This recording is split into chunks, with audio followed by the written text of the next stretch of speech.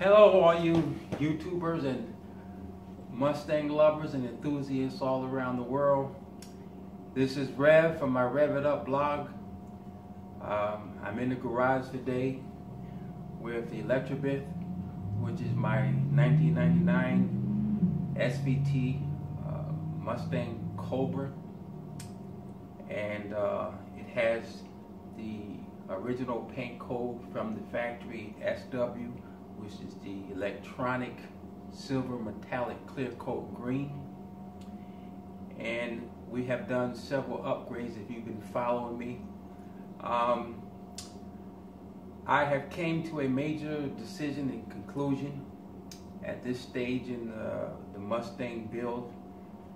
When doing the exhaust, of course, you know I'm doing a complete exhaust system, and I'm having the toughest time getting my SLP loudmouth catbacks from CJ Ponies, which comes from direct from the shipper, the supplier, SLP. I ordered them on Black Friday, which was November 26th, and of course today is December 28th, and I haven't gotten them yet.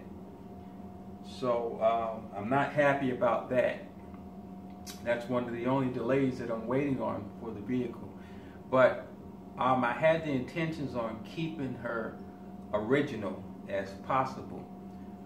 But the more I look at her, the more she's just, she's a pro street car, you know?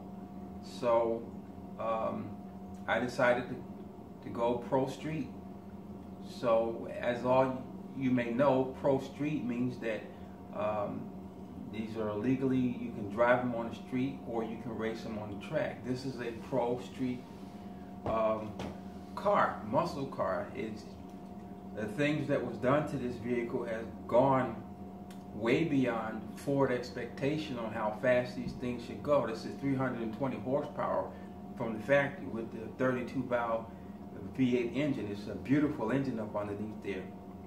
And of course all the upgrades that were done to this vehicle, it's no longer an original Cobra. This is a pro street car. So I have the Cobra snake strike kit. I have Vortec 3 supercharger on here.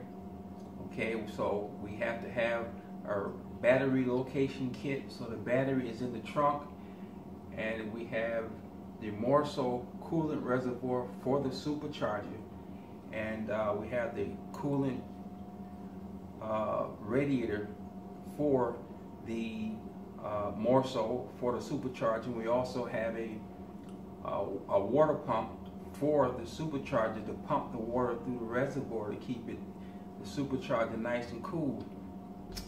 We also have the black strut support brace. Okay, we have a JLT cold air intake. We have a I believe it's 68 or 73 millimeter throttle body spacer in there. We have the bigger injectors on here, the nice NGK spark plugs, upgraded because of the supercharger, and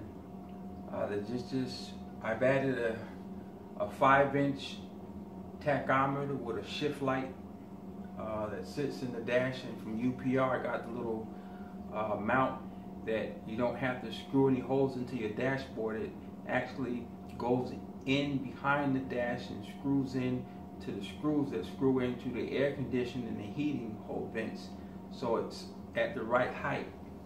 And of course I have my 2-pot pillar gauge, because I'm going to make that a 3, because I have my boost and my fuel pressure gauge to monitor what I'm doing with the supercharger. Now we also have, this car has been lowered about 3 inches. It rides real low to the ground. It sits just right. You can probably get 2.5 fingers between the front and the rear tires. And we also have the big 13-inch rotors in the front with the cooling slots in it the dual pistons in the front, the calipers, and the disc brakes are painted gloss black. And we just got through installing BBK long tube headers with the BBK off-road X pipe. And so we had to take the K-member down to do that. And when I took the K-member down, I noticed how the K-member, the lower ball joint, the rubber bushings, the bushing was just split all the way around, and it just flopped all around, and I needed a new racket pinion steering. So I just redid the whole front, and I got the racket pinion, inner outer tie rods, I got the sway bar bushings, the links, the spacers, the bolts. Also, I got new A-frame, which comes with the lower ball joints in it. Now my springs are fairly new. They're cut. They're fairly short. The struts are Bilsteins. You know, those are the expensive struts, and they're in great shape. I did the brakes, and so basically the whole front end is basically brand new underneath there. And my wheel hub and the steering knuckle, I took those off with shop mounts, and the backing plate, I cleaned it, I wire wheeled it, sanded it all down, I cleaned them, and I got the wheel hub and the steering knuckles painted gloss black. So everything is all clean up under there. The space